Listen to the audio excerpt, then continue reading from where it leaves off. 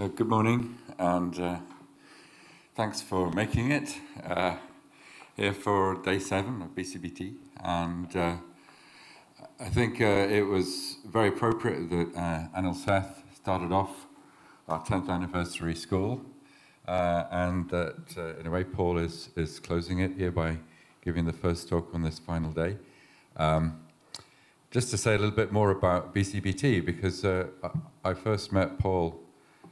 We were working out that it was in the early 2000s. I'm not sure we got closer than that. He was reviewing a European project I was involved with, and the project had some problems, and Paul came in and gave us a very clear and forthright analysis of where the problems were, which I appreciated actually, and it helped make that a better project. And I kind of recognized then that Paul was somebody that cared deeply about science and also about what we were trying to do in that project and in many projects since, which is to take a new approach to the field of neuroscience and psychology, which is to try and understand by building. And Paul, like myself, began as a psychologist. And so I think that we're interested in the same fundamental questions about the nature of the human condition. And he has pursued that, I think, in various ways by looking at various aspects of cognition, but his work in the last few years, I think, has really come back to this core question of how all that gets integrated to create the human and to make a mind and to give us experience. And the work he's been doing in those last few years, I think, is starting to help unlock this real puzzle of how brains give rise to minds and why we are as we are. So it's great to hear Paul present on these topics, because he always has so many ideas that when I hear him present, I want to hear some more details on these things. So I'm not sure exactly what flavor of DAC we'll get today, but there'll be something interesting and new for me here, I'm sure. And for those of you that don't know distributed adaptive control, this will be a great lesson in how to think about how the brain works. Paul. Great, Tony. Thank you.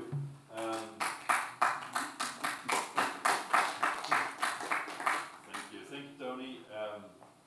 It's funny, after this review that Tony mentioned, I think Tony was the only guy still talking to me. It didn't work because we're still talking, right? So yeah, I want to also stay a little bit in the theme. Oh, Miguel's waving at me, and I guess it's not because he likes me. Oh, okay, I did it. Oops, yep.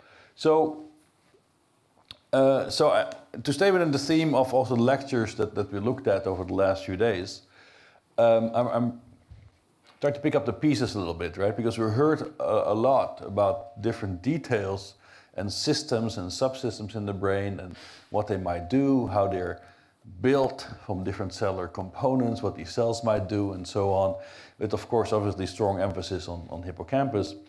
But I think the big challenge we actually are really facing is to really put all these pieces of the puzzle together and come back to an idea of how the brain works as a system. So this is then a bit my mission today. And the theme within that is very much this concept of living machines, of which we also, with Anna and Tony, run a conference that's annual, and we're planning now to do it next year, 2018, in Paris. And you're all very much invited to join us there. So, of course, the work I present is the result and the product of the activities of many people. This is at some point in time, not that long ago. And because to look at the brain from the system's perspective is definitely not something you do on your own, right? There's a lot of effort involved, and there are a lot of disciplines involved, from biology and engineering to computer science and psychology, etc. So what I'm presenting is teamwork, and I'm very grateful to that team. So let's start with a simple question. That's the one question I would like to answer today. And it is just a restatement of what Tolman, in his presidential address to the American Psychological Associations in the 30s, proposed, where he said, okay, let's just try to understand why rats turn the way they do at a choice point. Right? So the rat is in a maze, it goes left or it goes right. It's a very primitive, simple thing. And we saw a lot of that also in the different experimental presentations that we saw in this school. And Tolman poses the right question. Now you have to know maybe a bit more background about Tolman. He was an extremely interesting character because in the 30s, as you know, the study of mind was in the grips of hardcore behaviorism, which was a very dogmatic and almost religious view on how we had to study behavior, but only paying attention to what we could observe. So it was sort of this excessive over-interpretation of operationalism, right? So science is defined through the measurement methods that we follow.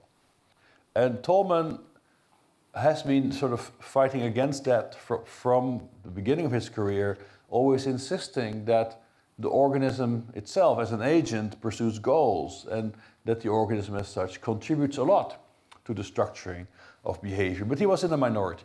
And that's also, but he's also then, his movement is called one of cognitive behaviorism. As you know, it was only after the Second World War that we had the cognitive revolution, which also didn't get us very far, but that's another story. What was the particular thing he would have in mind? Well, it was something he called vicarious trial and error, because he was saying, well, you know, we heard about Tolman earlier, right? Tolman is always mentioned in the discussion of the hippocampus, the cognitive map, right, that he observed because rats would take shortcuts or they would show latent learning in these mazes. But there was something on top of that he observed, and also others at that time, and that was that rats seemed to show signs of actually, if you want, deliberating about their choices. So in this case, what he would observe, so here VTE essentially means that the rat stands still and moves its head left and right for some reason, right? So we're the T-maze, and then he would measure here, dependent on task difficulty, how many of these head movements he would observe, right? And then what he showed, or what he presented, is that these head movements also depend on the difficulty of the task and the stage of learning in the task, right? So, and he had this idea, like it's as if the rat is, if you want, using its cognitive map. It's consulting its cognitive map without moving, right? It's projecting itself into space, as if it's simulating, yeah? So a modern example of that can be, we can see that here. This is from Johnson and Radish. This is a classic video, and we're going to get back to that a few times. So here we have the rat in the T-maze. It makes its decision, and there you go. You saw it sort of move left and right, and now it did it in one trial only, and from now it knows where to get the food or the water, right? So you already saw a very obvious structure in this behavior. In the beginning, we sort of ballistically go left or right, right? There's not much stopping or waiting. At some point at lab 4, you see that the animal stops, and this is what Tolman was impressed by. And from then on, the animal only turns right because it knows what it is doing. Yeah? So this is what we have to try to understand. So in particular, it's this part, right? What's happening here? Why is the rat doing it? And actually, it's still an unresolved problem. All right, it's not so. Also, even Tolman's hypothesis that this was to do with the consulting this cognitive map is not necessarily established. There are also people who might say, well, it's like some stereotyped behavior when the rat is confused. Okay, so there is a discussion on what this really means, and I'm going to give you an answer to that after you're patient enough to listen to the slides in between this point and the slide that shows you that answer. So this is now our problem. Here we have our rat in the maze. We want to understand why it shows us VTE, this vicarious trial and error, the simulated trial and error. And we're going to do that in reference to its brain. And in the meantime, you've learned a lot about the brain by being in the school. Okay? So Tolman had a rather intricate theory about how this worked. And he summarized it in a book in the 60s. And basically said, look, if we want to explain this kind of behavior, right, we have to speak about the goal-oriented behavioral tendencies, or he thought about fields, if you want, that govern this behavior. And each of these, this is controlled by 6 independent variables that are the drivers of behavior. So we have the drives of the animal, we have the goals, or the relevance of the goal object, the specific properties of stimuli, the specific motor responses. Are we running or pushing levers or pulling ropes or whatever? And then it's also the learning history of the animal and the actual complexity of the task. And what you can imagine here, of course, Tolman, this is the end of his career, he has been looking at thousands of rats in dozens of different mazes, and it's highly variable, right? And he has to try to capture all that variability in a few parameters. Okay, so this is his compression of that highly variable space of behavior. And then each of these are again modulated by what he called an HATE, which is heredity, age, training, and endocrine factors. So he already tries to bring in this variability. Now, this Tolman model did not really have a lot of traction in the field, also because it was just too complex. And also it was proposed in a time that people discovered the computer metaphor. And when they also believe we are like Turing machines. All right, so Tolman's interpretation, explanation of behavior actually died with Tolman. And I think that's a shame. And there are also people who go back to him now, not only in terms of the cognitive map, as you heard earlier, but also people like David Radish, who very specifically look at this VTE kind of behavior that Tolman talks about. So let's answer Tolman's question. All right, so let's try to break it down in the fundamental problems we've got to solve now, right? So if you're the rat in the maze, right, there are a number of things you got to solve, or if you want, the number of objectives that you have to optimize. The first one is how, or what do I do? What do I do now? How do I solve this problem? How do I act? Right, what's my action? And in my opinion, this can be then, you've solved this how problem, and this is going to be a heuristic, which you're going to look at the brain. Okay, so we can use this functional analysis of behavior or interpretation as a guideline to look at different systems in the brain and how they solve that. And in my opinion, once the rat, in order to answer this how question, like how do I get to my reward, it has to actually identify 4 other problems. Let's solve this. And that is, okay, first, motivation. So this is very compatible with what also Tolman talks about. Am I hungry or am I thirsty? Right? If I'm hungry, I might want to go somewhere else than when I'm thirsty. And this is also compatible with the Tolman model. What are these objects in the world? How do they pertain to my goals? And then the spatial structure of the task. Where am I? Where are the objects? Where are the obstacles? Where are the surfaces? Right? So how do I now structure how can I structure my behavior over time in space? And I think that's a very dedicated objective we have to solve. And then when is essentially how do I time and sequence my behavior? What's the order in which I should do things in order to resolve this how problem? Okay, so I take this, in my opinion, this is the fundamental decomposition of then the foundational objective functions that the brain has to solve in order to deal with the physical world. And I make an important distinction here between the physical and the social world, to which I will get back later. So now we're just constraining ourselves. We have one animal, one rat, in a box, in a maze, solving a problem on its own. There are no other agents around. So now... So you compared to Tolman, you're leaving out the variability, individual difference. You're right, absolutely. Yeah, so if we go back to Tolman, no, you're right. So individual variability, I will get to later, because I think what Tolman was not sensitive enough to is this idea of exploration. Exploration gives you variability, in my opinion. So as opposed to breaking it down for each of these controlling variables, right, you could also propose that, of course, there's phenotypic variability for different reasons, but I think there's a driver of this variability that he did not really identify, which is mechanisms of exploration. Okay, we'll get back to that later, and I think this can account for a lot of variability. Let's say the basic physical interaction with the world, right, and its nonlinearities. Yeah. But I was not necessarily trying to recapitulate the Tolman notion. I'm trying to compress it a bit more. Yeah? So, brain. This might look like the answer, but it is just the first step towards that. Okay, so basically what I'm proposing, and that's a lot of what I said earlier, we can use this functional decomposition also as a heuristic, right? Doesn't mean it's true, but it means it might be a way to think about all this complexity in the brain.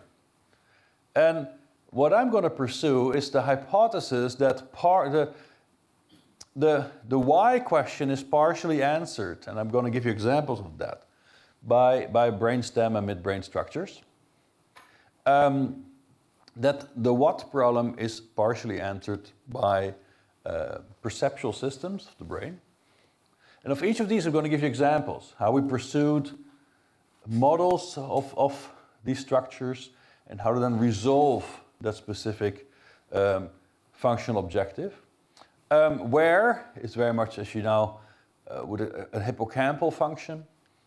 When I'm looking in particular at the cerebellum, and the integration of these objectives into one policy for action or one how, the thing I'm going to do, we're going to look at from the perspective of the prefrontal cortex. Okay? And then after that, I'm going to show you how we bring all these pieces together in one integrated model that shows that this way of thinking about the brain is not completely unreasonable. Why I say not unreasonable is that we have to also be clear about what it means to have a theory about the brain, about anything, or a model, right? So a theory is, or a model of the brain is not supposed to be true. It doesn't need to be true, right? It's all about having empirical support, right? Or what Bas van Frazen would call is that you have to be empirically adequate, right? Or in other words, a model is the most adequate description at that point in time of the data we have available. And as new data becomes available, models will become invalid and they will be improved. So models are in that sense not static structures. They are evolving as also the data evolves. And sometimes data will just invalidate very fundamental assumptions that these models make. And then you got to reject them, right? So what I'm pursuing here is a model, and that's called distributed adaptive control. This is a very abstract representation of it, and we're going to unpack all these different boxes. It's not true as such. It's a way to look at the data, right? It tries to be empirically adequate, okay? But that means at this very high level, when I say, okay, these boxes and arrows tell me about core processes and their information exchange, each of these boxes and arrows, of course, makes empirical predictions, whether you like it or not. Every assumption behind such a box or an arrow is, if you want, a testable prediction or a testable hypothesis. Yeah?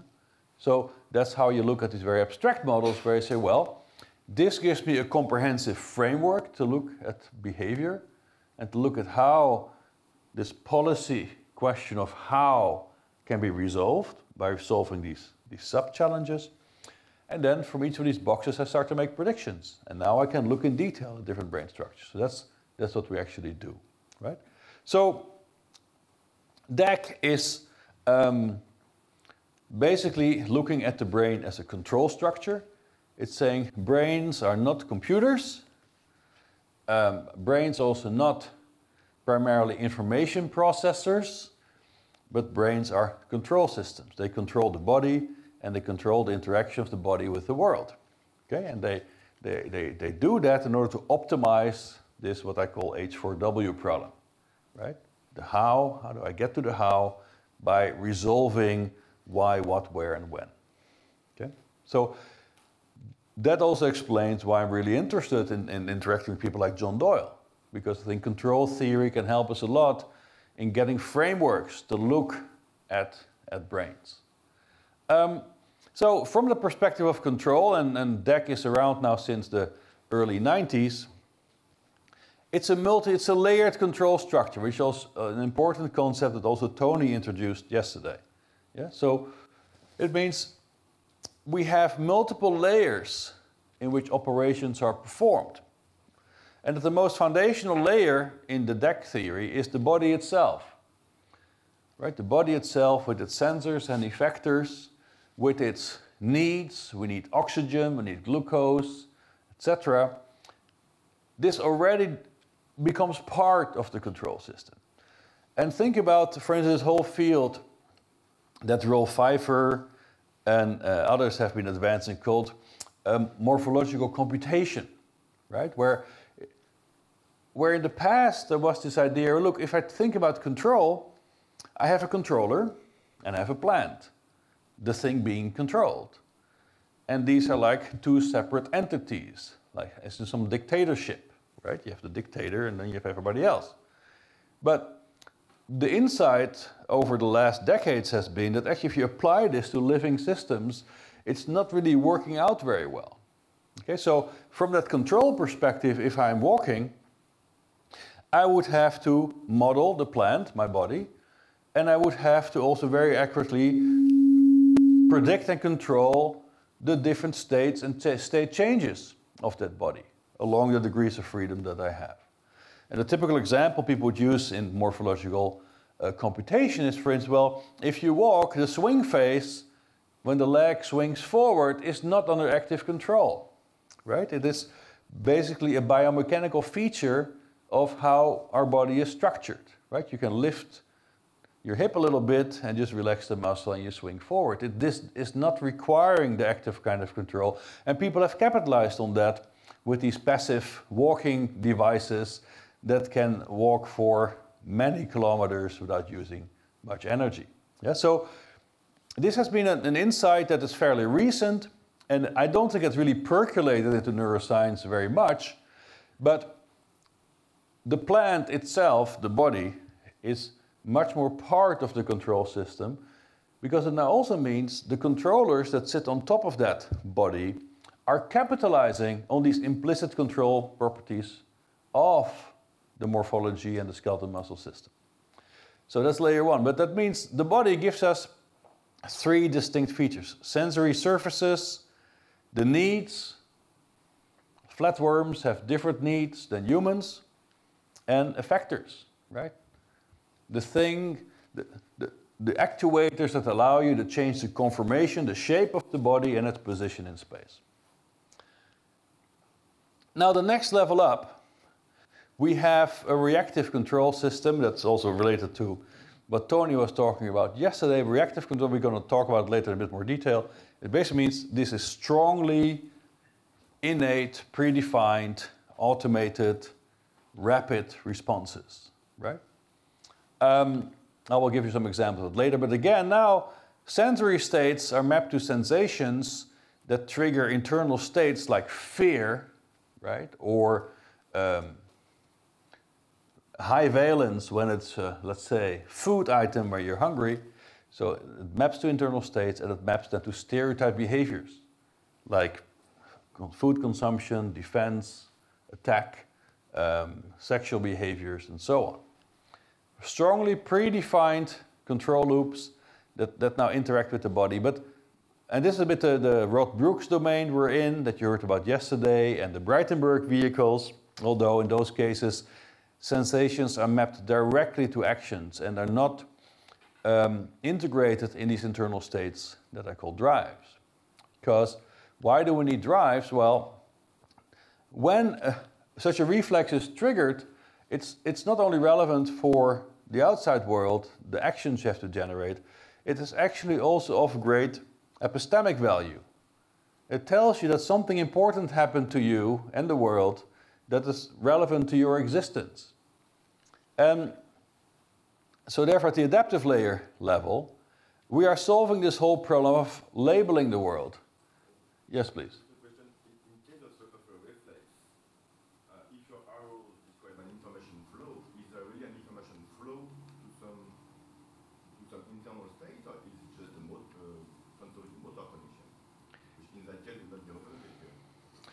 Well, so my claim would be that it can run, these can be parallel circuits, right? So that, for instance, if you have the triggering stimulus, it might bifurcate and target two, okay?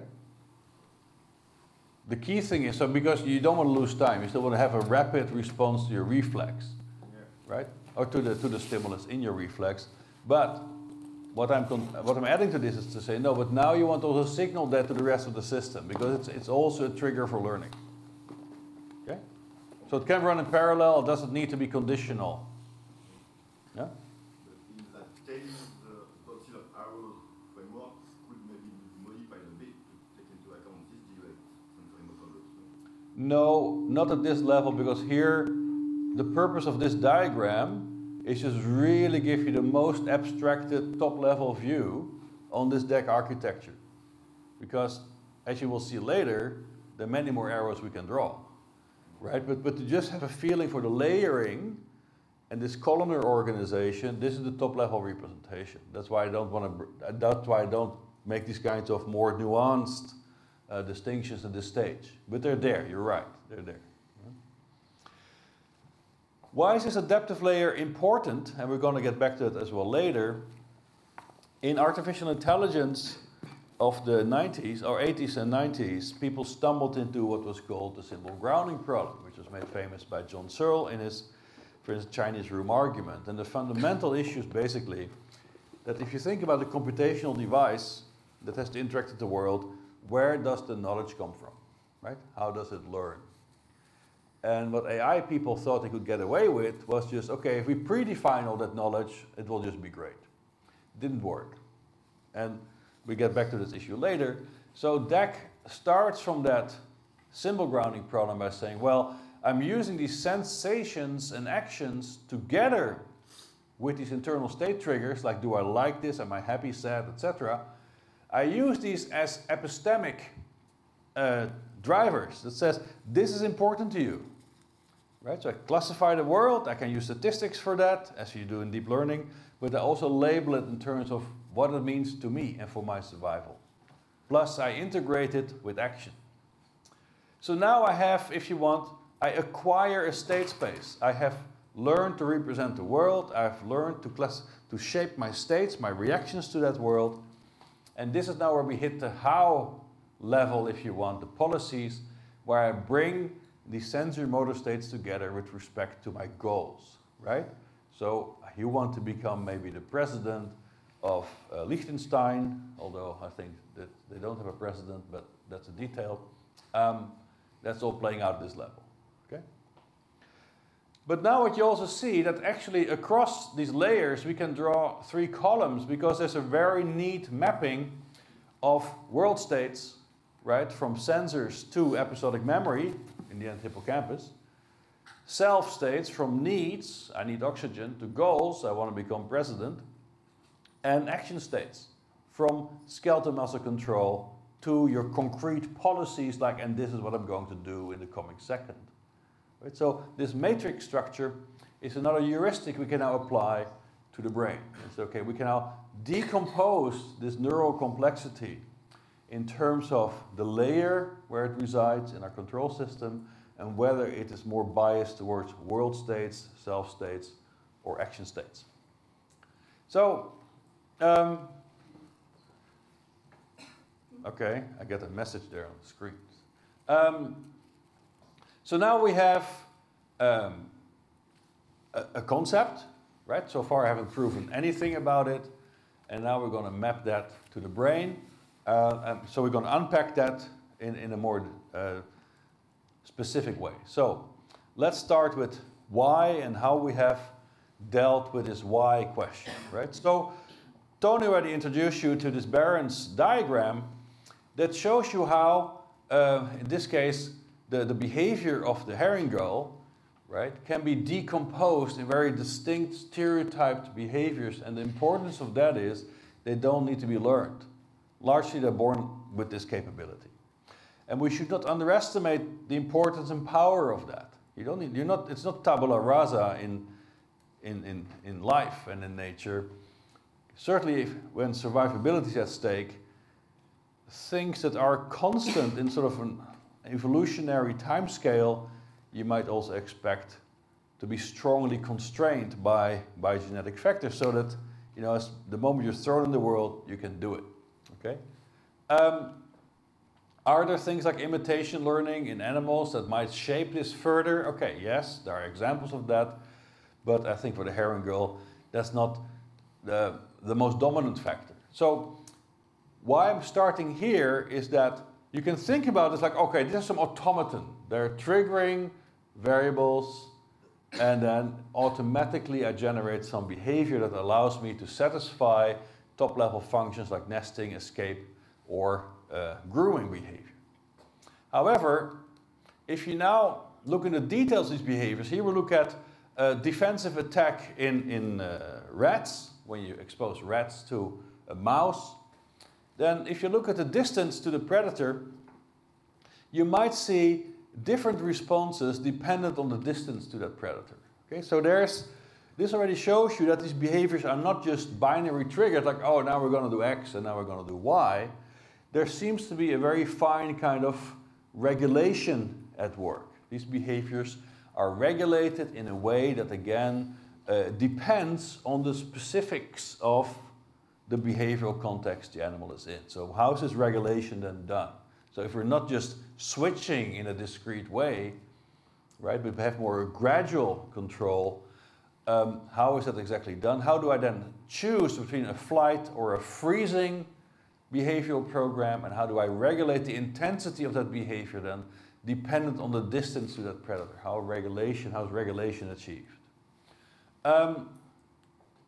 So a second piece of information here, which is very useful, is that, and this goes back to work by Gray in his neuropsychology of anxiety, which has gone through different versions, who gives us an idea about how we can think about this kind of regulation in brain terms. Okay? So what he proposed, and now we're going to pursue that in a bit more detail, is that if you actually manipulate a number of very primitive brain structures like the PRI Dr. Gray, you can really disrupt the behavioral component that is expressed, like in defensive attack. You can manipulate these defensive behaviors if you go to very primitive brain structures like the central gray, that you would find along the ventricle here, the bottom of the brain. But on top, so this suggests on the one hand there is this discretization of these behavioral patterns. But on top of that, what Gray proposes, now the regulation of them is realized through neuromodulators. And in this case, it's serotonin and noradrenaline. So these are small groups of cells in the brainstem that project to many regions in the brain, releasing what's called neuromodulators. And neuromodulators can be seen really as switching the operational mode of neurons. Okay? So now we can start to have a hypothesis about how, at the reactive layer, this behavioral regulation is done. Because on the one hand, we have controllability. Depending on stimulus conditions, we choose one behavioral program or the other that we can modulate, depending on stimulus context. Plus, we can have access, apparently, to global signals that tell the rest of the brain to change their operating state. So together with Marty Sanchez and others, are different variations of that, we have modeled exactly this process in what we call an allostatic control system. Now that means, if you look at these individual behavioral programs, you could think of them as being homeostatic, right? Escape is trying to optimize a single function, increase distance to the threatening stimulus. But what we also see is that there must be an overall regulation between these behavioral programs. And this was illustrated here in the herring-gull, right? We can switch between these different behavioral programs. And moreover, escape might have a higher priority for my survival than, let's say, grooming. Okay, so that's right. So how we modeled that is by saying, well, within every behavioral system, I can optimize following a homeostatic control. I have a single objective I want to optimize. I measure the state of the world and I minimize the discrepancy. But now across these different behavioral programs, I use what we call an allostatic controller that is setting the key parameters of the homeostatic controller. So if every behavioral program has its own homeostatic control, but I can change the thresholds or the time constants or their interaction. So on the one hand, we have applied this to explaining behavior of rats in an open field.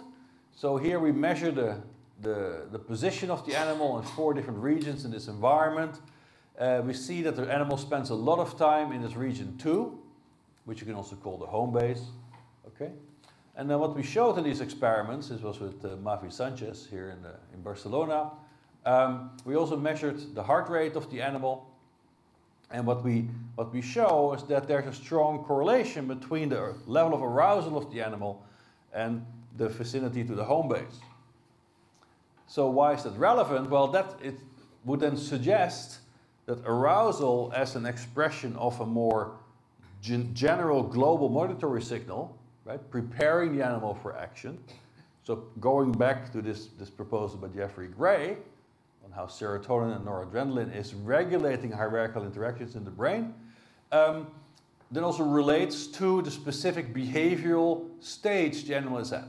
Right? So reduced arousal we observed in this region 2, the home base, and increase in the center.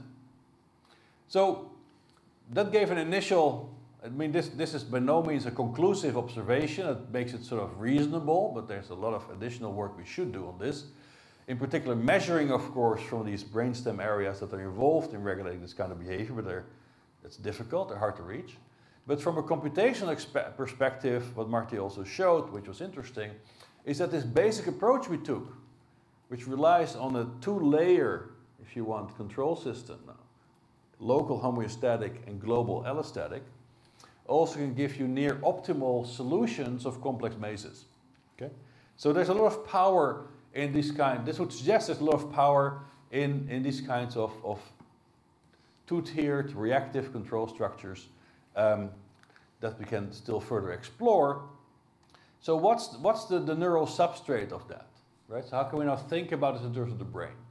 Well, this maps to 2 proposals rather directly, going back to Björn Merker and Jacques Pengsap, who unfortunately died recently. So Jacques Pengsap was, of course, well known for his work on affective neuroscience, all of emotions in neuroscience.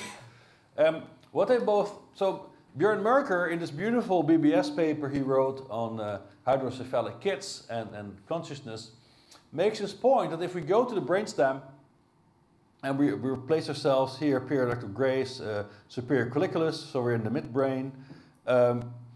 So what Björn sees here is something that he calls a core behavior system. Okay?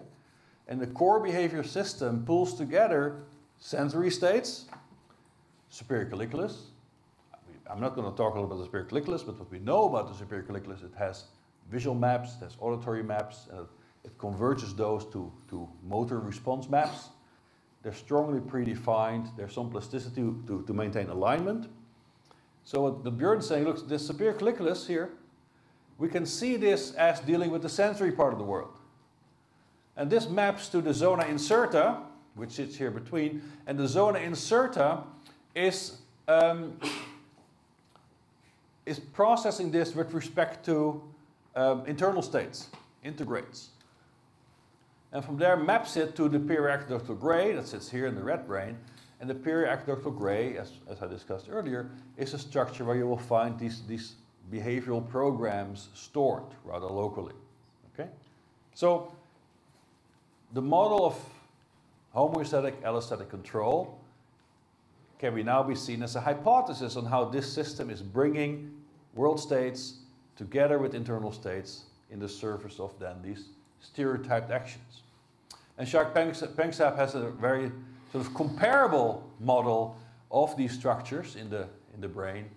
But what he adds to that is that Jacques Pengsap is saying, well, look, they're actually, you saw earlier in this herring gull example, we talk about 3 top-level behavioral modes that are being regulated at this level of the brain. Pengsap is talking about 5, so that's panic, fear, rage, nurturance, and seeking, or exploration. So that's something that we can try to delineate further experimentally, because the question is, of course, would that be generic? Let's say, would all mammals have then that same kind of reactive behavioral mode controller? Is it 5 for all mammals, maybe all vertebrates, right? Or does it vary? Is there further variation in these basic programs? Okay, so now we have an idea about this, how this reactive control can be realized. We've applied this to robots, so we have made predictions. We discussed some of these. They should be pursued experimentally, but we're still looking for volunteers to do that. But I'm told I might convince Leah of that. So now we have a working hypothesis about this first order of control, right? It involves the hindbrain and the midbrain. The drawing is from Swanson, who has a really nice little book on brain anatomy and systems neuroscience. So now the question, how do we map this now to learning about the world and learning about the body? And there I'm going to look at one system. Oh, so what? We have spent a lot of time on dealing with what. So I have why, we have a notion of why. Now I want to know how do we know stuff in the world. And I'll show you just one example, which it's an older example, but I show it to you to deal a bit with this collective amnesia we have in the field, right? Everyone is now running around and beating their chests about deep learning and how this is the big revolution, but it was already discovered a long time ago by Rosenblatt in the 50s, and a lot of models have been published already, like this one here, 11 years ago, that already shows the capabilities of these kinds of learning systems. So what you do, in this case, we were wondering, okay, this is a standard view, it's a bit an outdated view, but okay, it's one way to look. What Velleman and Van Essen reported in this classic paper was the connectivity between areas in the mammalian brain based on tracer injections. And now there's a big discussion, of course, that all the tracer used was not labeling all the cells, it was incomplete, maybe there was spillover and so on. But for the current discussion doesn't matter. There is a complex relationship between the retina and then the thalamus, the lateral vesicular nucleus, primary visual areas, and in the end, the top level visual area, in this case, the hippocampus, episodic memory, right? So the question we posed here with Rito Wies and Peter Koenig already a while back is, can we think about these cortical circuits as being configured on the basis of the same principle? And why is that a relevant question? Well, anatomically, if you go across the cortical sheet, there is variability. You cannot say it's 100% identical if I take a volume of prefrontal cortex and a volume of V1, but they share a lot of similarity, right? There will be 6 layers, different cell types will be distributed in a rather comparable way. Okay, so that would suggest that the computational tricks across that cortical sheet might be identical, or variations on the same theme. So here what we try to understand, and that's very much also the deep learning tribe's concern today, is, okay, can I generate such a hierarchical perceptual system on the basis of a single principle, one computational principle? And what we stumbled into was that actually if you combine 2 computational principles, you can do it. And that is smoothness and decorrelation. So smoothness means that the learning that occurs at so here we go from the retina to, let's say, hippocampus. These are the receptive fields we have in this system. What we basically say, look, if the tuning in every layer is driven towards slowly varying features, right? So you tune to things that change slowly. You change your receptive fields to things that change slowly. Plus, within the layer, you decorrelate the response. So you want sparse coding, going back to Bruno Olshausen and Fields, right? Who advances the notion of sparse coding as an important property of neural encoding. So basically, look, I want to have a minimum number of neurons responding to any input, but I want one neuron at least to respond. And if it responds, it should respond to something that changes slowly. Yeah, it's called smoothness. And also Lawrence Viscott has been following up on this in other work. So But another feature that we added to this, that's already people in the deep learning community still have to discover this, but they will get there in another 10 years.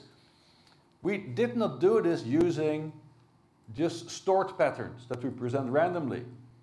As a constraint, we really imposed the necessity to sample the world from the perspective of a moving agent that had egocentric perspectives on the world. And you might think that is a triviality, but actually it isn't, because as people from DeepMind had to discover after probably spending millions of dollars, a behaving agent will face very high correlation between subsequent states. Right? If I move through the world, it's not that this world is, my next input state is orthogonal to the previous one.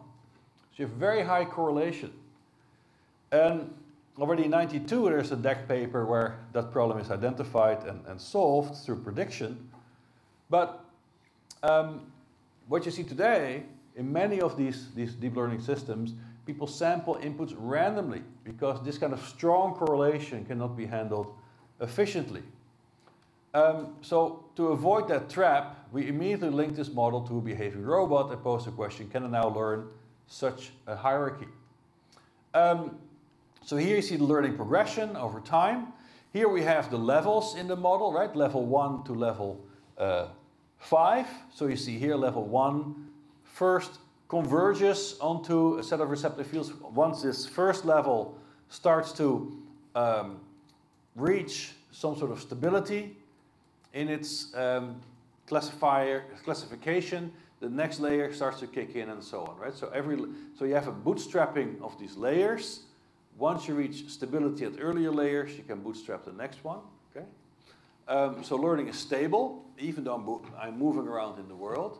And here what I show how if you go from these levels 1 to level 5, you also get a higher position dependence. So here we have the space, y and x. Here we plot the response of a specific cell at level 1, given my position in space. You see at level 1, I'm very position variant, which would suggest that you're tuned to some small features, while at level 5, I'm very invariant and more specific to a certain location.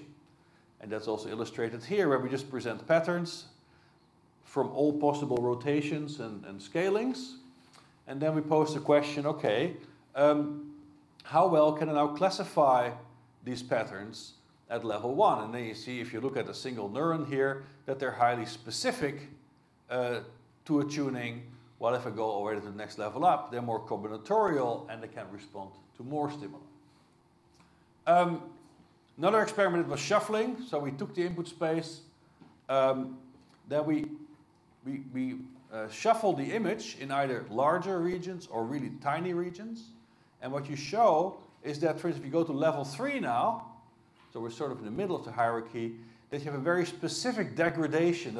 That means there is a tuning to the scale of the stimulus that is also hierarchically organized. And this was an important constraint to us because there's a nice experiment, Reiner and Locatadis, that shows if you go through the macaque, this is an fMRI experiment in macaque monkeys, and you do this shuffling experiment, you see a very distinct degradation, right? That V1 is still responding rather well, even though the shuffling happens on a high resolution, because V1 likes little things.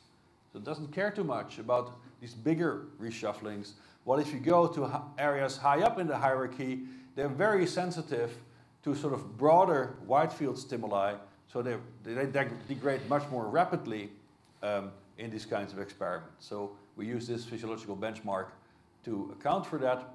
And here we then show, actually these are border cells that we observed in this experiment. We're stretching the walls of the environment to show also the border cells that Neil was talking about.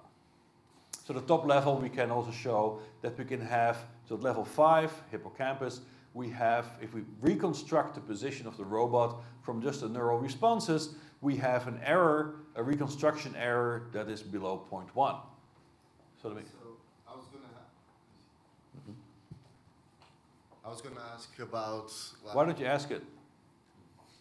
Well, because I waited for you to finish the slide. Okay, thank you. Polite. Yeah.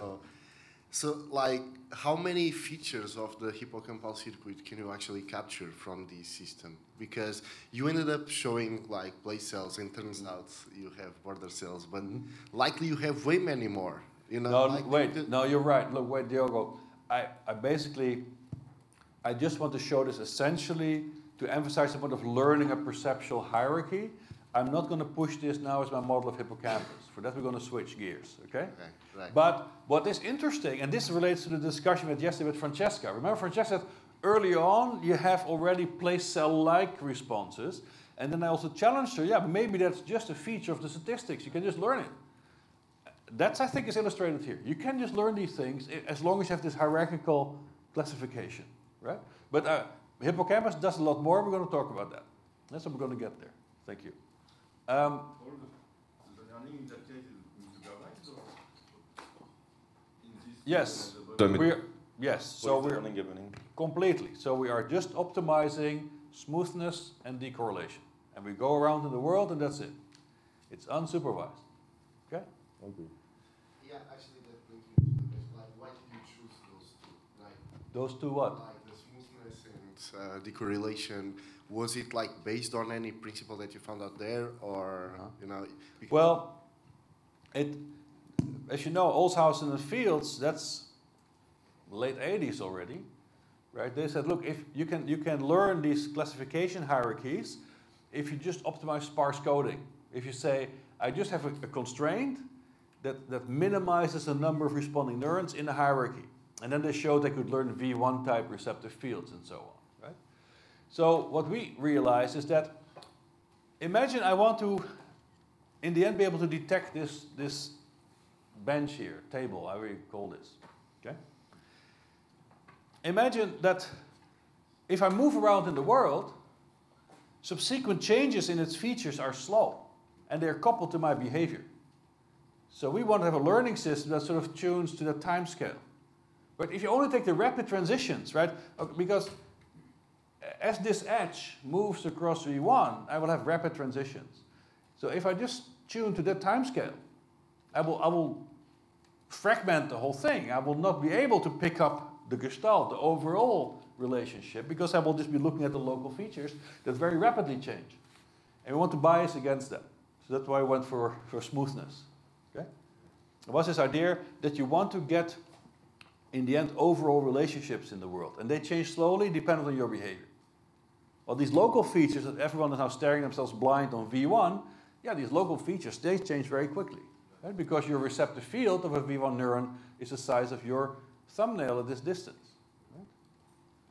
So that's why we chose smoothness. The thing we discovered is smoothness only works when you impose decorrelation within layers. And that's a strong hypothesis of cortical circuits now, which goes back to something we're going to talk about.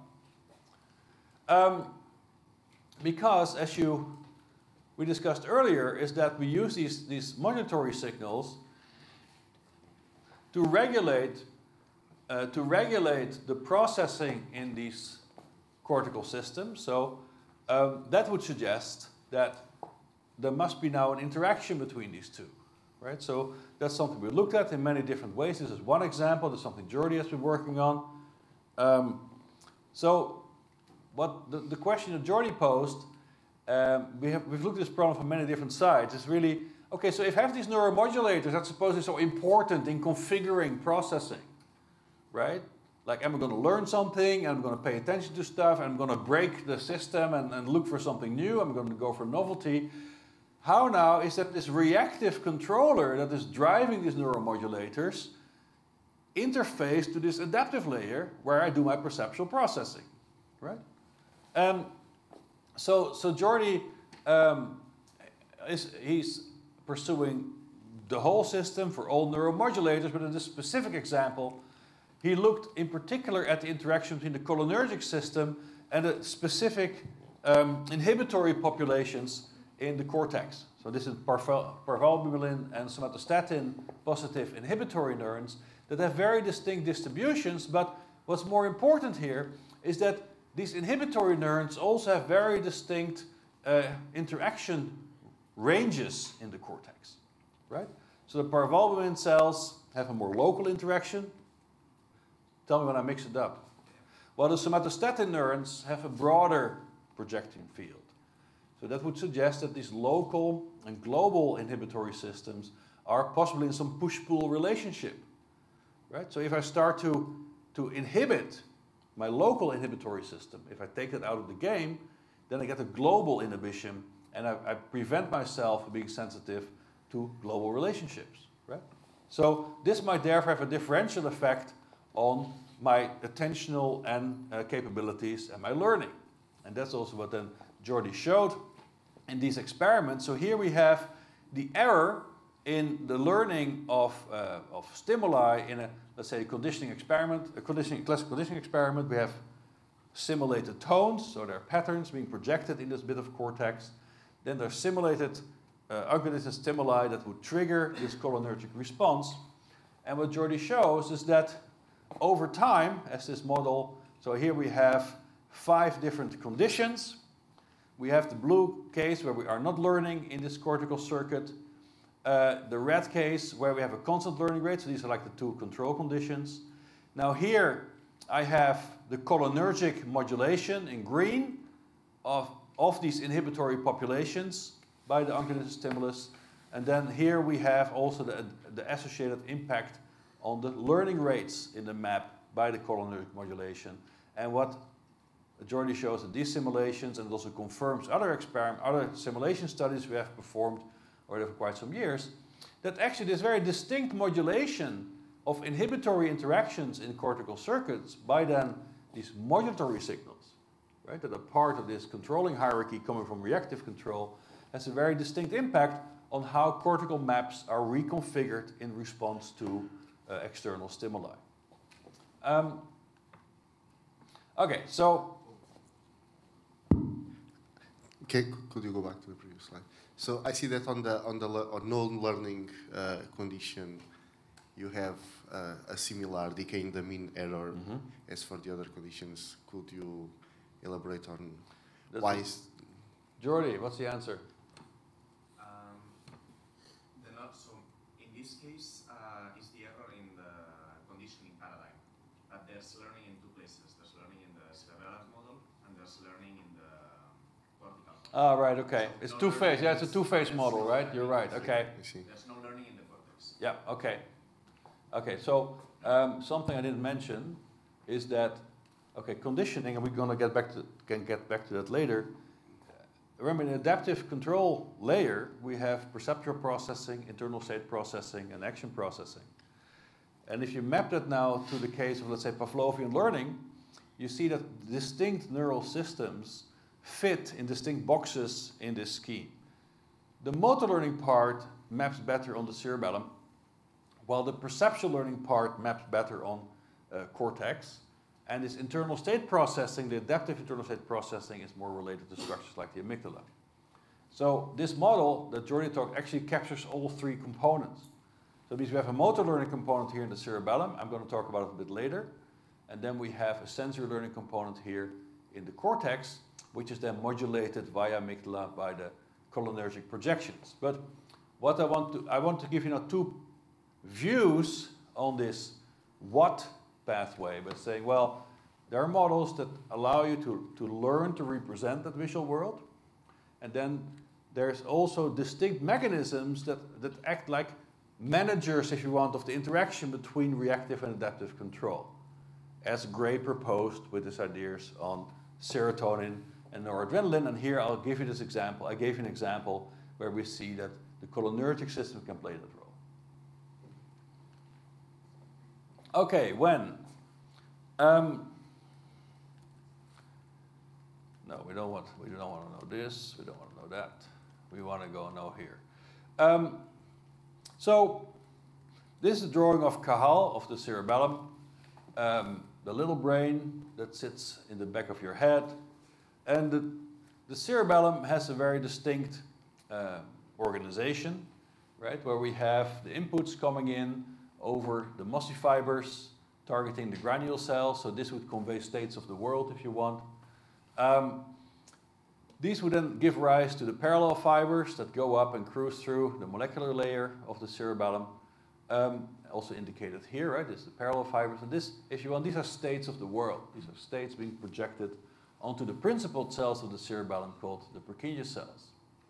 But now, in addition, these Purkinje cells are targeted by what's called the climbing fiber. We see one coming up here, and the climbing fibers originate in the inferior olive, which is the brainstem nucleus, which is happily firing away at about 1 Hertz continuously.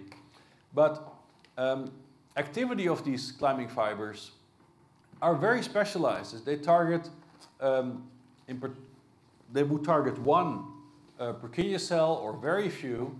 So there's an orthogonality there. We have parallel fibers targeting many. Every Purkinje cell has about 100,000 contacts from these parallel fibers, but then they're contacted by a single climbing fiber. And standard models of that also would then think about this climbing fiber as a teaching signal or an error signal that helps you to classify what comes in over these parallel fibers. So we've been studying this now for a while. In particular, Ivan Herreros, who sits here, also with a project on the cerebellum, and also Giovanni Maffei has been involved in that. And our question now is, okay, how can I use this system to learn to optimize my actions? Remember, we have to have timing. We have to get the timing right. I need to know, not only do I need to know what to do, I need to know when to do it. So we have been elaborating different schemes for that over the years. So this is the standard circuit I just described to you, coming from Chris de Zeeuw. This is Ivan's model that he has been elaborating also with Giovanni. And the basic idea here is to say, well, we have a plant we want to control. These are the stereotyped behavioral patterns we talked about. I can peck, I can blink my eye, I can withdraw my limbs, whatever. These are basic control programs I can run. But now, how is the cerebellum interfaced to those stereotyped behavioral systems? And the insight, or the hypothesis that we're testing here, is that, so Ivan calls that counterfactual predictive control, which we have been testing, is that the cerebellum, and let me see, I have a comparison here. Okay. Well, I can first show how the model works. So the theory here is the following. I have the plant, my skeletal muscle system I want to control. Then I have already a feedback controller. So this is my reactive layer that we looked at earlier. Homeostatic, allostatic, predefined behavioral patterns. They know what to do. And you will find them in brainstem motor nuclei. And these brainstem motor nuclei are again interfaced to the superior colliculus, following this whole idea of this core behavior system of Björn Merker. Okay? But even though I might know how to close my eyelid to protect my eye from damage, I still have to tune the interval, the timing of that response to the specifics of the situation. Right? If Tony runs to me slowly, I close my eye a bit later than when Tony runs to me quickly. Yeah? Tony has problems with obstacle avoidance. So the model that we have been elaborating here at SPECS is that the cerebellum is not replacing that reactive response. This is significant. It's not replacing these innate stereotype patterns, but it learns how to manipulate them. Right? So at this reactive layer, it's error-driven.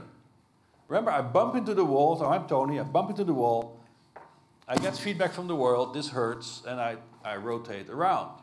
Right? So, but now I want to avoid the wall before I bump into it, so basically what we propose the cerebellum is doing, it's sending error signals that didn't happen yet. They're counterfactual. I imagine there's an error coming up. So I see the wall, and I'm not saying like, oh, I have to now rebuild my whole control system and say like, okay, I'm now going to have a second layer of motor programs that say this is my avoid the wall program. The alternative is, that's the one we are pursuing here, I'm just telling these brainstem systems there's an error, even though it's not there. Right? So you fool these brainstem systems in believing there's an error, and that's how you then mobilize all these innate rapid feedback control systems to deal with the problem.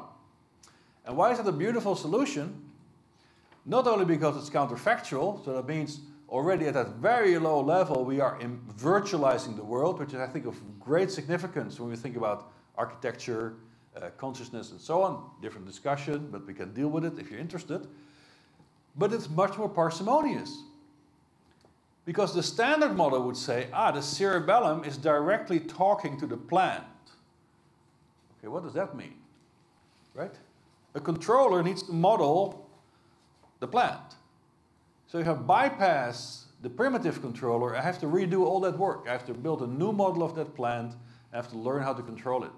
So I get redundancy, right? That sounds like a wasteful thing to do. Moreover, so let me give you an example of how this might look like. This is an earlier version of this model. Here we see it. Controlling a robot that first learns to avoid. So here we have a virtual conditioning task on the robot. The green stripes are like the conditioned stimulus. They predict an upcoming collision. And then once we hit the red, so here you see the sensory responses to this visual stimulus, and here we have a real collision, right? So this was the robot bumping into the virtual wall, and now it tries to predict that prediction, and it is driving its avoidant stereotype behavior to prevent this from happening. So we do many trials here. See it? So now you see a beautiful avoidance response, which also shows you that therefore this cerebellar controller could actually help you to run through alleyways, which will be useful for us later on. Right? Also the red runs through alleyways, doesn't bump into stuff. Maybe we're saying as well, the cerebellum can do that. And we can capitalize on that later on. Okay? There are generalization issues you can worry about and so on, but okay, so this works. So what's the difference here? This is the model I just described to you. So it is generating counterfactual errors that it sends into the predefined controllers. These are the standard models. The field of the cerebellum is dominated by feedback error learning models that basically say, look, you bypass that controller. Okay? So here we come up with a more parsimonious solution. And also there's another problem we solve with this model, which is probe trials. Right? I might learn that the world has certain regularities, but as you might have discovered, or maybe some of you are still too young for that, the world is not fair, right? So the world does not always repeat itself. It's not Markovian in that sense, so there are exceptions. The standard models of feedback control are not able to deal with exceptions. If anything signals an upcoming problem, you immediately trigger your response and that's it. Right? So if I have a probe trial, Tony pretends to collide with me, but he doesn't, I will still trigger all my avoidance behaviors, which might be very wasteful, and also I might risk my life doing that. Okay, so we showed another, this paper, it has just been submitted with Giovanni as first author, where we demonstrate these feet. Here again, you see an example of, this is the standard feedback control system in blue, right? That's really driving its own, if you want, control over the avoidance responses. And here you have our counterfactual error response in these kinds of trials you just saw. Okay? So I don't see a strong difference with the Dean-Porrell view, which also injects the signal ahead of the controller. Well, the Dean-Porrell view would focus much more at this level about how am I classifying the incoming states, right? And I think the Dean-Porrell view is actually not capitalizing on the full capabilities of the controller, right? Ivan, correct me if I'm wrong, but I classify Dean-Porrell in the feedback error learning domain. I mean, so the way Dean-Porrell connect the cerebellum and the feedback layer, it's similar, although they have not focused on theoretical aspects as we do. And the main difference is that the kind of learning rule we use it from a control perspective, and they use it from an information processing perspective. So, indeed, the difference are in this paper that was published in NIPS. It makes the case of what's the contrast there. So I always feel that Dean and Pearl are sort of agnostic about the way it plays out. They worry a lot about the adaptive filter perspective, how you get convergence and stability in these parallel fibers. Okay, so. Oh, I don't know. We're halfway. Yeah. Okay, so there was a nice experiment by Reza Shatmer, who actually, after talking to Ivan, did this. So we're still not sure where the ideas came from. But basically, this is a human who's controlling a manipulandum, right? And then they have trials where the manipulandum is distorted through some force fields. Now they have to learn a correcting response. Okay, so you move straight forward. You have this perturbation, so you learn to counteract the perturbation. So you go back to this forward trajectory. And what they did in this paper, and it's an ingenious, it's very beautiful. They were measuring the EMG responses in the lower arm. Okay, and then the question is, okay, from that EMG response, I can infer the error signals that are being sent down by supposedly the cerebellar controller, right? So what are we going to measure here? Am I going to measure the position that I should attain, or am I going to see some sort of modulator, a modulator that reflects error? Okay, and that's essentially what they saw in these experiments. So they saw that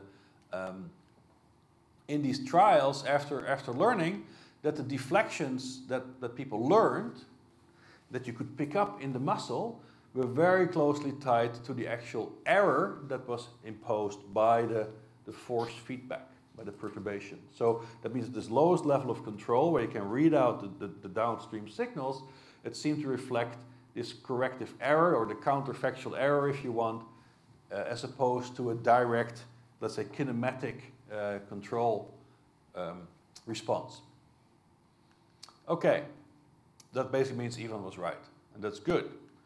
And then there's also a nice mapping to the details of cerebellar circuits. So let's now look at how we deal with where. We have the hippocampus. You know a lot about the hippocampus. But the one thing that we might not have emphasized enough is that there's this convergence of lateral and medial entorhinal cortex, in the sense that lateral, this was mentioned in some of the talks, is more tuned towards perceptual states, while medial are the famous grid cells. Okay, now it's becoming a bit more variable, but still this is more related to space and action. Okay, so what we were pursuing here with John Lissman was this basic question: what's the computational advantage of doing that? Right? Why would this integration happen at this level? And we had a hypothesis that's essentially that in order to get optimal behavior, you want to integrate sensory-motor states, like a sensory-motor interpretation of also cognition, which might match also the Rizzolati's ideas about mirror neurons. That we always are operating in a sensory-motor space, and not in a separate sensory, think, act, sequential space. And what we explained with this model, so we actually proposed the very first model of the grid cells. It was a continuous attractor that could account for the grid cells' dynamics. This was 2 years after they were reported. Worked with Alexis Guanella, 2007. Then with Rito, you saw earlier, our perceptual hierarchies. This could represent the lateral entorhinal cortex. We have high-level representations of the perceptual world. And now we're going to look at how these are integrated in the dentate gyrus and CA3, and well, CA1 we might reach at some point. So here you have grid cells of the robot, just to give you an idea how this works. This continuous attractor model. Basically what you're saying is, look, I have cells that are wired up in this specific triangular pattern that you will find in the grid cells. They're driven by a head direction system that pumps energy into this network, and then the activity starts to move through this network. But because the network is connected like a twisted torus, activity keeps on running around. There's no edge, right? There are no boundaries in this map. It keeps on running around, and then by virtue of that, you can get very well-tuned grid cells. Okay, and this already demonstrated 10 years ago. So we built a detailed model of this system, taking into account the known physiology and anatomy, And what's your benchmark? This is a big problem with all these models, right? You saw different models of hippocampus or of vision, but the question, what would make a model more comprehensive or valid as another model, right? So what's its empirical adequacy? And in this case, we took a classic result coming from the Moser lab that we didn't talk about a lot, and that was rate remapping. And these were experiments that were now classic, where the animal was placed in a rectangular box, taken out, the box was smoothly changed in shape, and then what you do, you correlate the population response in different parts of the cerebellum. So here with dentate gyrus, the hippocampus, dentate gyrus with CA3, right? So we're in this input pathway now from the entorhinal cortex. So dentate gyrus is step 1, green, and then CA3 is step 2. If we just ignore CA2 for the moment. And what you see in this population vector, so here we see a single cell and how it changes its responses across these different environments. But you see here this gradual degradation of the response, and that at that time that we started to do this, there was a big conundrum about that. Because also, as Francesca explained to you yesterday, if we think about CA3 memory as being driven by an attractor state, then you would expect that when these environments are rather similar, the response should stay identical, because an attractor keeps you in that state. And there's a resistance to jump out of the attractor. However, if it's an attractor, so you would expect this to be flat initially, and then you would expect a sudden transition, because now you jump into another attractor, right? That's why people were very impressed with these results. Like, this doesn't make any sense. If this is a attractor memory system, we should see these discrete transitions. So we took this as a benchmark. We also then modeled the basic dynamics of the theta-gamma cycle. You've heard about phased precession and sweeps. That means hippocampal cells spike in gamma. So if you measure their interspike intervals, you are in a frequency range that's above 40 Hertz. But these gamma responses seem to be organized again in a slower cycle, which is then theta, right? So, which would be somewhere around 4 to 10 Hertz. So this is John Listman's idea of this theta-gamma coding. It's also phased precession that also Neil Burgers was talking about, that cells start to respond later in the theta phase if you're far away from the center of your place field, and then slowly get closer to it. So there's a very distinct modulation of these responses in the hippocampus areas, which we also included in the model.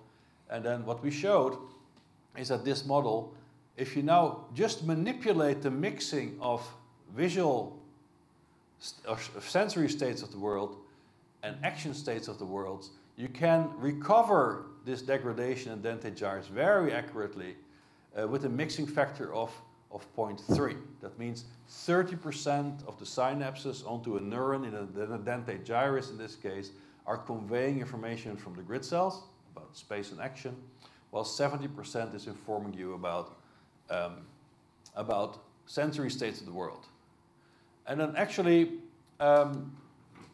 Edward and his people went then back in the lab with that prediction in mind, because then the prediction was, well, if you lesion lateral entorhinal cortex, you should degrade the rate remapping, because the lateral entorhinal cortex is the largest contributor to the rate remapping, and that's also what they found. I will skip over CA3 because we want to see how the whole brain works. But anyway, this is Caesar. How? Okay, in how we didn't talk a lot about prefrontal cortex, so maybe I will skip that bit. But the big question there is really, how does an executive system that now receives all this information about my motivational states, my goals, my perceptual evidence, my memory of the things I've done in the past, and the goals that I'm pursuing, how do I integrate that information? And the standard view is like drift diffusion, which is like, well, I get evidence, I'm an integrator, I get evidence, and I start to shout relative to the evidence I receive. And the integrator that shouts the loudest after a certain threshold is reached, that's what you're going to do. I can go left, I can go right. So these two units are integrating their evidence and they compete. Right? And who reaches the threshold first, that's the winner. And this has impressed people a lot, because if you look at decision making in macaques, and there's a lot of experiments that go into. So in this case, the monkey has to fixate a target. You have moving dots, and dependent on the dominant movement of these dots, the monkey has to make either a movement with the hand or a saccade with the eyes, left or right. In this case, it's a saccade task. And what you then see is, on the one hand, that the coherence of the movement, here motion strength, correlates in a very clean way with both the accuracy of the response, like the more coherent the movement, the more correct the response, and also the quicker the response. So if the monkey gets more evidence to go in one direction, it will be accurate and fast. Even if the motion is more ambiguous, you'll be inaccurate and slow. Right? So far so good.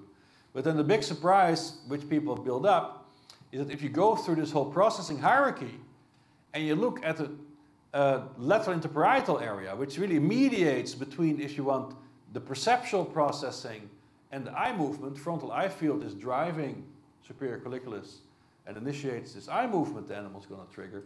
If you measure in that area, what people observed, this is another paper by Anne Churchland, also from Shetland, with Shetland at the time, that here we measure from neurons in this LIP area, and you see that their firing rate, right, so here it spikes per second, their firing rate correlates very cleanly with the motion coherence. So people thought, look, this is amazing, because actually now I have a neuron that reports to you very accurately what's the evidence to make a certain movement, right? So, and then a paper came out that made the claim that neurovariability is actually non-specific, it's widespread, it's related to stimulus onset, but it's not specific to the actual computations being performed. This is like a consensus paper, right, from 2010. This is problematic, because if you believe that the brain also operates with different codes, temporal codes, for instance, phase codes, frequency codes, then you can retire, right? Because supposedly none of that is relevant. It's all rate, integration of firing rates. The rest is wurscht.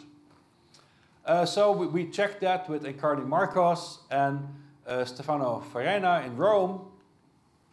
In this case, the monkey had to do a countermanding task. We measured in the dorsal premotor area. So the monkey now was performing a similar task, moved the hand left or right, but we added a little twist. And that is that there would be interrupts, there would be stop signals. So at certain trials, the monkey had to stop the movement it had initiated. And what's interesting about that is that way you can control the errors the monkey makes. So think about yourself, you have to make a movement. If you initiate that movement, there will be a point in time where there's no more return. Even if I tell you stop this now, that's it, you're ballistic, right? So here you can control the errors the monkey is making.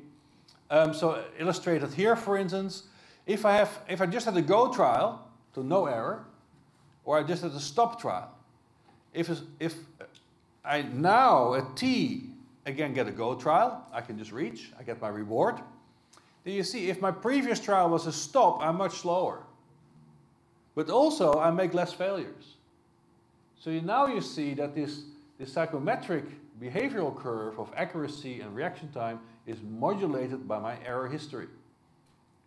So that means now I have a memory component in the task. I'm remembering my errors. I remember how well I did. And this modulates my current performance. So then we looked at the firing rate over 100 plus neurons in this premotor area. And now suddenly see that the firing rate is not allowing you to distinguish between the two conditions. So firing rate tells you nothing. You cannot say anything about the decision making of the animal anymore. So that means drift diffusion in this case cannot work anymore. I cannot distinguish the two cases. Even though we know in terms of performance it makes a big difference. So then we looked at the intertrial variability. So basically what you say there, the neural responses actually is expressing two components. One is like a baseline variability that neurons have intrinsically, and then there's a modulation of the baseline that is specific for the task. And you try to distinguish these two features, and you try to interpret the computation just in terms of the task-specific variability. So if you apply this variability measure, then suddenly you see you can get a very accurate distinction between these stop and go conditions. And also that from there you can very accurately predict the performance of the animal. So the variability is everything. Okay? So, okay, then we built a model of that. That shows that a monitoring system is controlling competition across your action options. All right? So now let's see how we can bring that together. So we went through the different steps here. So, I mean, could you say that rather than tracking one parameter, this is tracking two parameters? Sort of? What do you mean, the neuron? Well, the system it's no longer just about accumulating a mean, it's about, or sort of a running average. Mm-hmm. It's now accumulating a variance as well. Well, what we show in the model is that you can explain this variance response as an echo of the attractive dynamics in the network. Right, so imagine I have my different action options, which are coupled through inhibition, so they can compete. I have an action selection system. Yeah. If you tone down the inhibition in that system, so the competition gets weaker, as the excitatory units are being driven, you will have higher variability. If you crank up this inhibition, you will reduce the variability because you much more quickly will enhance small differences. Right? So variability is an echo of that competitive process. And that competition is then set by your error memory. But what we're really after in the DEC perspective is that decision-making in this system will depend on perceptual evidence, memory bias, goals, and valence. So I'm claiming there's a 4-factor model needed. And we also recently discovered that motor cost is also taken into account. Okay? But just one variable, perceptual evidence, is definitely not enough. But you could, if you have two variables, you could imagine a kind of common filter type integrated. Yeah, but I don't think it would account for the physiology. The variability is not explained with that. You would give me some classifier and say, okay, I can classify multiple things. But you have to explain the physiology, which means their variability accurately predicts performance in reaction time and error rate. Okay? So sure, I'm sure you can build some classifier that can describe that, but it would not take into account then the physiology that we know. Okay, we wrote lots of papers about all these different things, and then time came to put it all together. That's this paper here that Giovanni and Diogo worked on together. It's called DEC 10, where basically the drive was to say, well, okay, so we have these subcomponents. How can we fit them together? We in particular brought together cerebellum, hippocampus, and prefrontal, the models that I showed to you, because we now want to answer Tolman. Right? How does the rat make the decision when it's at the choice point? And what I'm saying is, okay, the rat at that choice point actually relies on the interaction across all these systems to either decide to go left or right. And this will again depend where in this hierarchical system the control resides. Is it early, more reactive, exploratory? Is it late, habitual? Or is it intermediate, deliberate? Okay. So we built that model. So we go again for VTE. So now I want to see a robot VTEing in a maze. And the specific signature we want to see there is this beautiful bit of physiology from Johnson Radish, also 10 years old. Because now you see the rat standing there at this decision point. You saw the video. But if you measure from CA1 in its hippocampus and you plot the response fields of the active neurons back into space, you see as the animal stands there, it's really sweeping into this alley or that alley. It gives us further evidence for this Tolman interpretation of vicarious travel. The animal is imagining it goes left or right. And we see this reflected in the neural response in the hippocampus. And there are many examples of how these sweeps, so here we have another example. The animal stands here, and we look at these positions that are being covered in this look ahead. You see that those sweeps are also neatly organized in time, and that they follow exactly this theta gamma code that also John Listman likes so much. There's a very specific structure to these sweeps that we want to explain, right? We want to see in our model this kind of look ahead that is driven by the goals of our system. Now this is the big question: how do you get goals, goal states, that might be encoded in our prefrontal cortex, right? This is the guy that says, okay, our goal is to get coffee and get ready for the next talk. How do I get that information specifically into my hippocampus? How do I get now a movement vector out that informs this executive system that that's the right thing to do, so I can put it in my motor cortex? Right? How's that done? We saw the bits. How are the bits now glued together? And there was a beautiful piece of data coming out of the Moser lab again, where they looked at the thalamic nuclei, and I have a better, so the nucleus reunions in the thalamus, where they showed, by just measuring the responses in a maze in these different systems, that in the prefrontal cortex, you can find distinct responses in the maze. Okay? You can also see these mapped into the thalamus, and in turn, you can see them mapped back into the CA1 region of the hippocampus. So now we have an interface between this contextual layer of DEC and the adaptive layer via the reunions in the thalamus, basically meaning, here's my goal. So our hypothesis, goal states here, goal states are sort of projected into the hippocampus and say, okay, where should I go to get this done? Okay, so that's how you now link a hypothesis on how with where. So this is the model that then was put together, the layers of DEC, the different subsystems that were modeled. Cerebellum, hippocampus, PFC I have described to you, so you have an idea what's going on there. So we put it on a robot. The robot is exposed to a foraging task, which sort of does something like this. Well, this is the robot in the T-maze. That's not a task we tested it on, but see, there are two targets. Tries to figure it out. Now it's doing its vicarious trial and error. And that means in our case, so what we are advancing here is the hypothesis that vicarious trial and error is part of deliberation because it is deliberate information sampling. You rotate in a certain direction to get the sensory information you need to consult your memory system or to validate your memory system. So here's the foraging task. Blue, naive animal. Red is the experienced animal. This is the home base, so there are different targets, there are obstacles. It has to bring these things home, and then it gets a reward, can consume them here. That's also what has the little gripper. So here's the ethogram of, not really the ethogram. This is more the detailed physiology of the controller, because of course the robot allows you now to look at all these subsystems and what they do, but also for the sake of time, let's just focus on the cerebellar part.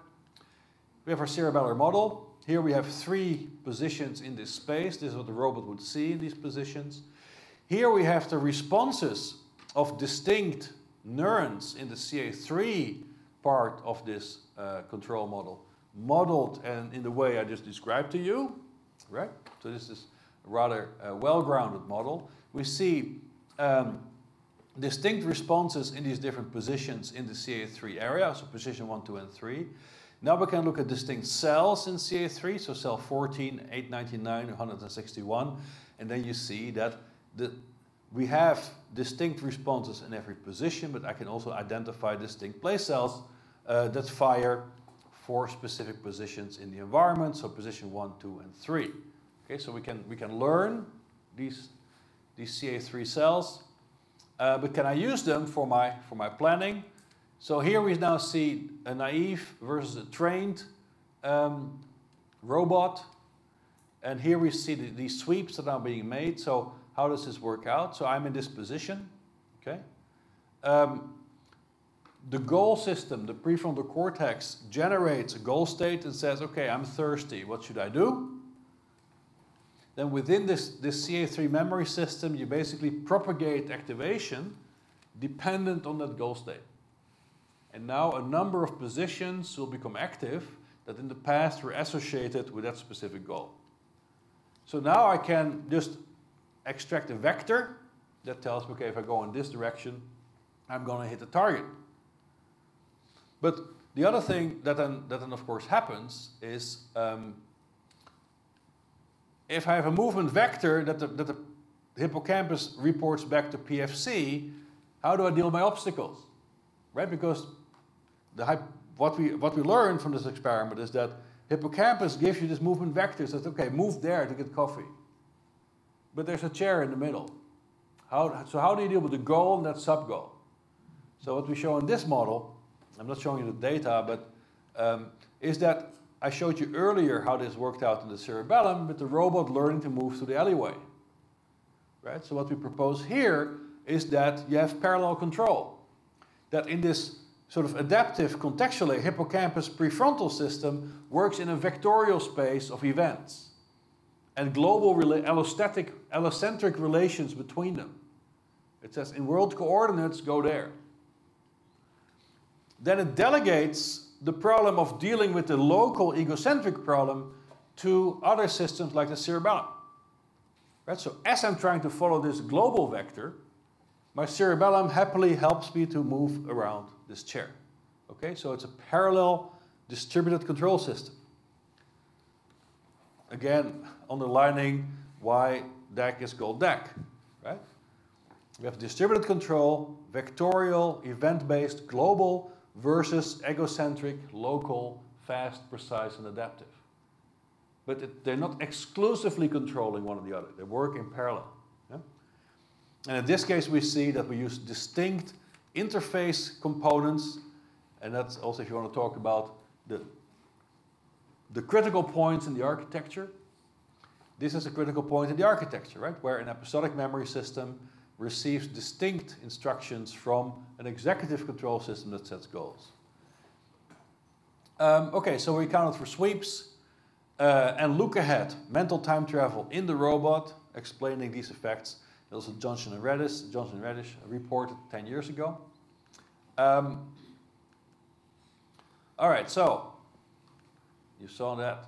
So we had DAC, we had the brain. Okay, I don't know. Okay, we can then pose a question. Okay, so we have this model. This will be quick. We have a model of the brain in which we can at least emulate, if you want, physiological properties of that system. We can emulate the behavior we see in rats. There are differences that we have to sort of look at more carefully. But how does this bring us closer to the notion of general intelligence? Can we build, let's say, a brain-derived architecture for general intelligence? And that's also what then Alan Newell, one of the founding fathers of symbolic AI, was after, where he defined general intelligence as a system for which anything can be a task. And that's very much also what humans believe they're capable of. Although it's not really true, I can't walk on the ceiling right now. But we can build tools. So in order to get there, Newell proposed a benchmark for these unified theories of cognition, which has 13 criteria. And I think this is really important. It goes back into this question of what makes a model, what makes a valid model, what's an empirically adequate model, right? I mean, MATLAB is patient. You know, you can throw in numbers, have some rules, stuff happens. But what is stuff that we care about? So Alan Newell had sort of this list of features that you can summarize actually in a more condensed way by distinguishing functional constraints from structural constraints. So he talks about the psychology of mind, if you want, where you talk about, for instance, behave flexibly, adapt, be rational, goal-oriented, use symbols, abstractions, and so on. But then he has structural constraints, okay, like be constructible by an embryological growth process, arise through evolution, be realizable as a neural system, okay? So I summarized it in these forms. So basically we have a level 1 and a level 2 functional objective. which is basically deal with the physical world and deal with the social world. And those that know a bit more about DEC also know that this is H4W and this is H5W, which are distinct, I think, distinctly different computational problems. Then we have our structural constraints of biological validity. That's also what Alan Newell talked about. But on top of that, I think we have to think more carefully about physical realizability. Alan Newell doesn't talk about that. Alan Newell has a bit the Microsoft approach to building general intelligence, which I have infinite memory, we have infinite power, we have infinite computation.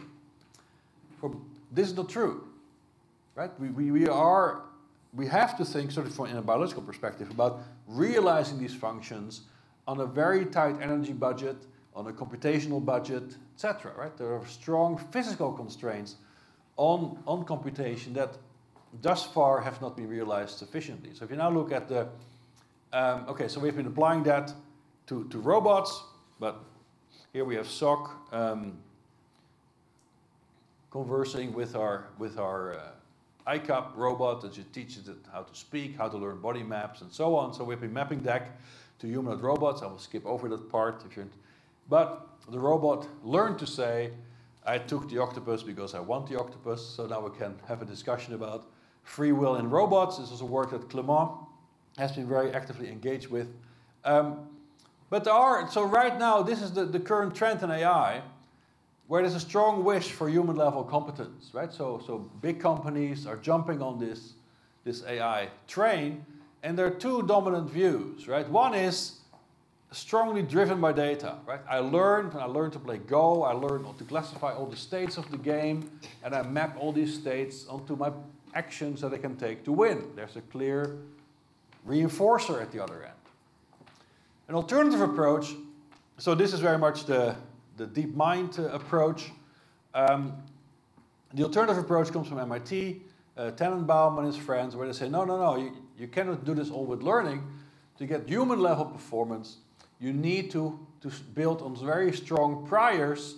You already must have access to a physics engine and a psychology engine. You must already be able to simulate the physical world and simulate the psychological world, and only then can you bootstrap general intelligence.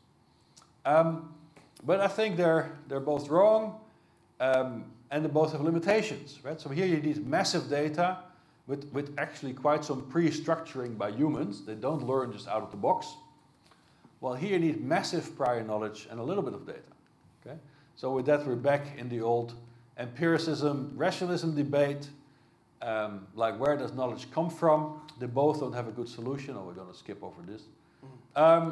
So this is still a big challenge, and the point is DEC actually started from that challenge. DEC started from that fundamental question, where does knowledge come from? And it says this hierarchical view on brain architecture and the architecture of the mind is exactly the way it is because it has to bootstrap its knowledge. So the symbol grounding problem, this problem of priors, is exactly the fundamental problem brains are trying to solve.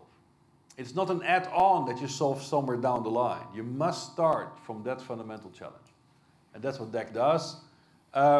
So we had Tolman's question, why does the red turn the way it did? I gave you the DEC interpretation of that. DEC has been generalized to many other domains, and one example you're going to hear after the break from Belen, where we go more in the direction of neurorehabilitation. How can we repair the brain? In other words, we're saying, well, to understand the brain, we can build it on a robot, but also to understand the brain, we can fix it. Okay? Which I think is a direction we should push more for neuroscience and also computational neuroscience. So we have mapped the DEC theory to consciousness. If you have an interest in that, please come to me. I can tell you all about it. It also departs from the core behavior systems of Björn Merker. I like Björn a lot. He's really great. So we have mapped DEC to many different domains, which also shows you that when we build brain theory, it's not only about explaining the brain, it also gives us operational power in the real world. And that's what we try to also capitalize on, certainly with this move to the Bioengineering Institute that we celebrated last Monday, also with Edward Moser being here. So there's a lot of stuff to be done. And with that, brain theory is therefore not only a great adventure to try to understand the brain of a rodent, it also helps us understand ourselves, who we are, our strengths and weaknesses, and it also allows us to improve the human condition. Thank you very much.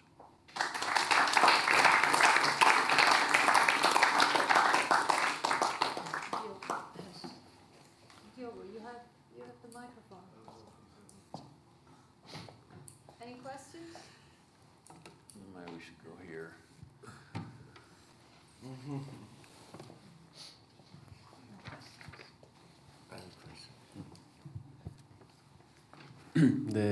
The vicarious trial and error thing. So that is it. If you don't know you don't know how to reach your goal, because it's a bit weird for me that would be a strategy for finding your goal, because you would have to explore so many paths. So and then also you talked about how the prefrontal cortex could say this is your goal, so you have to go this way. So how do those two things relate to each other? Like in one case you are just like randomly saying what would happen if I go this way, and in the other way you are actively yeah. So how does?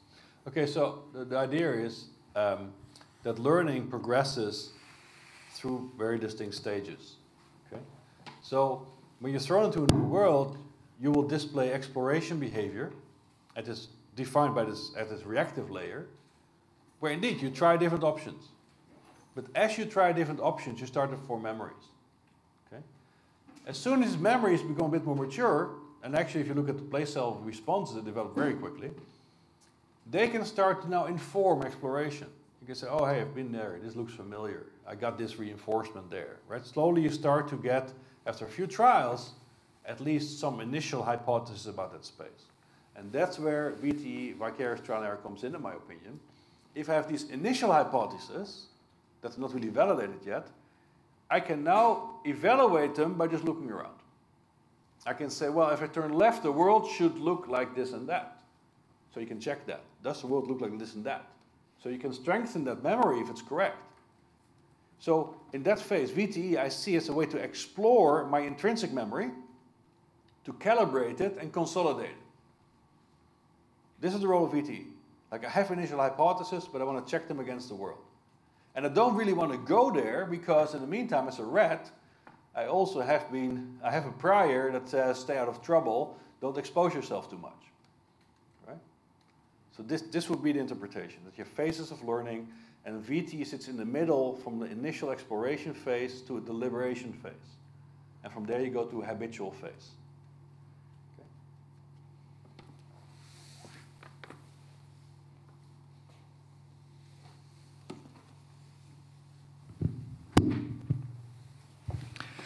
So the DAC framework is pretty stable now for a number of years, and the main diagram you show, I don't think I've seen it change for maybe 3-4 years at least. But you have these more sort of specific architectures like DAC-X, which are mapped onto specific brain subsystems and and meet in some strong way some criteria for explaining experimental data. So the question is the main DAC framework, is it falsifiable? What would it take for you to change any of the arrows in that model based on the more detailed models that you're building? Well, there's a lot more movement behind that than you might think, or than might appear to be the case. Let me see, where is it? Oh, here we have one. So, for instance, one thing that I'm puzzling over a lot is the detailed structure of this contextual layer. Okay, I think at this level, I don't think much is going to change from this very abstract perspective. Okay, but here I think we're going to see a bit more, quite a few reshuffling. For instance, I believe consciousness is a very distinct memory system that really helps you to virtualize your interactions with the world. Okay? Let's take it as a hypothesis, but okay, this is my hypothesis. I didn't really account for that here yet. Then this virtualization memory is linking self to world. So how is it exactly interfaced to autobiographical memory, and how is autobiographical memory exactly interfaced to this episodic memory system, right? So there's a lot of reshuffling still necessary at this level. How is monitoring, for instance, linked to metacognition? Is metacognition self-evaluative states that also Maria is investigating in educational contexts?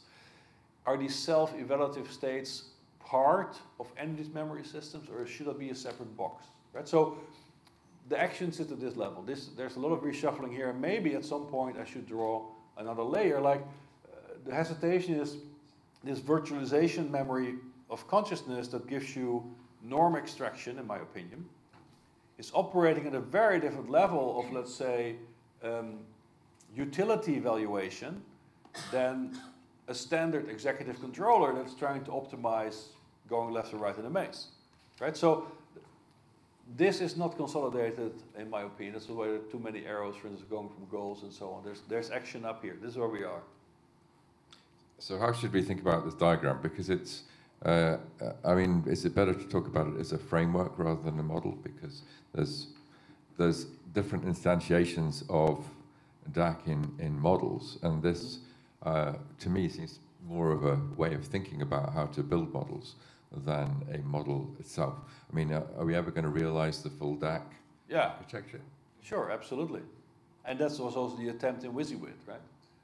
That's what Clement has been working on, and Vicky and others. So yes, so it is a framework, absolutely, but it is not such a loose framework. There are distinct constraints. So it's really a theory about how you bootstrap a cognitive structure, and the goal is definitely to build the whole thing. But as you saw earlier, right, I showed you the reactive layer now with 3 boxes, but if you start to unpack that, things become complicated. But yes, the idea, this is a theory, and I want to build the whole theory. That's the goal. Okay, we need a coffee break. Oh, there's another question there. Yeah. Oh, another question? The last one.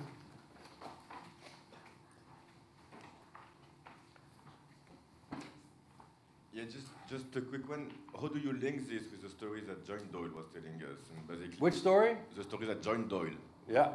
was telling us, and in particular with this high variability in what you call here the lower and the higher layers, let's say, but with a strong invariable system in the middle. Mm-hmm. He called the OS. Mm-hmm. Do you think it's compatible? Or? Yeah. No, actually, John and I started to discuss these matters in Tellerite like 4 or 5 years ago. And so this whole analysis of layered control also for him started with looking at these diagrams, right? So, and I think he really gives us extremely relevant challenges there, because now we can think about this in different terms than psychological, behavioral, neuroscientific terms, but also pure computational terms, right? That we were discussing yesterday. So indeed, now we can say, what's the operating system here? What's the generic management of all these resources, and what is stuff that's like implementation variant? What are the apps that can run on this thing? What's the generic core, right? So the content of working memory are like apps. So it can be anything.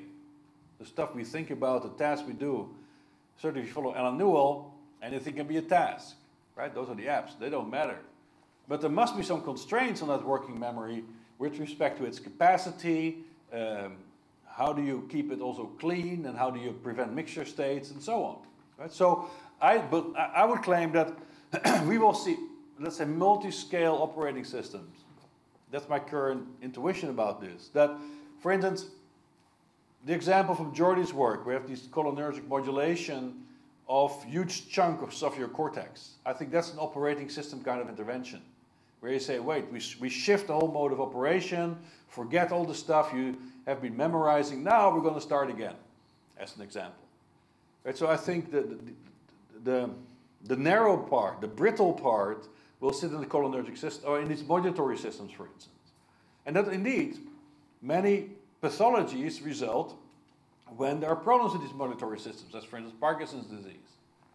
Or for us to call in, you might have anxiety disorders, right? Also for serotonin and so on. So I would think about I don't think it's one operating system. I think it's multiple.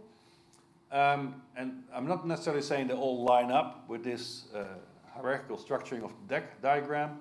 I think the control perspective, computational perspective of John Doyle is really very, very useful for us. We have to definitely take it very serious. There's a lot of stuff to explore. My prediction would be that core systems of the brain, like the core behavior system that Björn America talks about, its interface with the neuromodulatory systems, the core thalamocortical system would be examples of then that operating system.